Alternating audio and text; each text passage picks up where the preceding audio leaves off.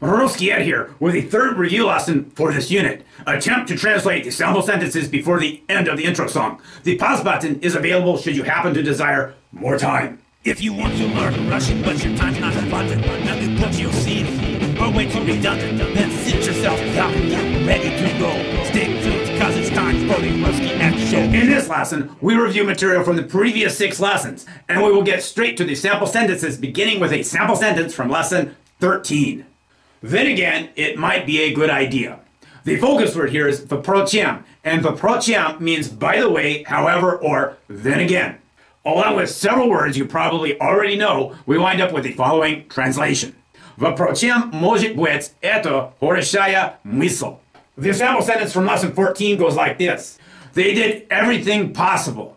Using a form of stellats, which means to do or to make, and a form of возможно, which means possible, we get Они сделали все возможное. And now for a sentence from lesson 15. We are kneeling. The word kneeling is expressed with the phrase стоять на коленях, with коленях being a form of колено and колено meaning knee. Remembering to put the stress on the second syllable of the appropriate form of стоять, the following sentence is derived. Мы стоим на коленях. The sample sentence from lesson 16 is as follows. I must cancel my appointment. The focus word here is отменить, and отменить means to cancel. Also, appointment may be translated as business meeting, which is деловая встреча. Along with a couple other words, the following translation may be derived. Я должен отменить деловую встречу. Lesson 17 was about traveling, and the sample sentence from that lesson goes like this. We expect them to be here soon. The focus word here is ожидать, and ожидать means to expect or to anticipate. 2 other useful words include приезд, which is a noun, which means arrival, and скорейшего, which means promptly or soon.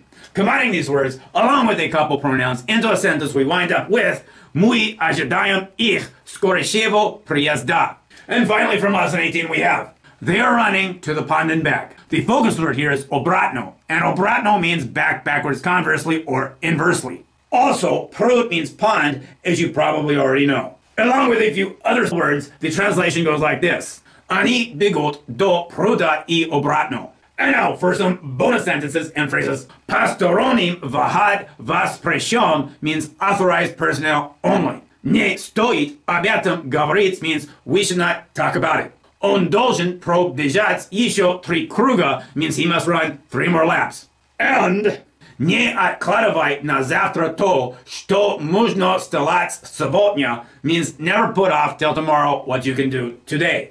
The focus words for this lesson include впрочем means however, возможно means possible, колено means knee, отменить means to cancel, ожидать means to anticipate, and обратно means back. Rusky Ed signing out now. До свидания. You made it to the end of the lesson, and watching Rusky Ed is better than guessing. The more you learn, the more you know. Come back for the next Rusky Ed Show.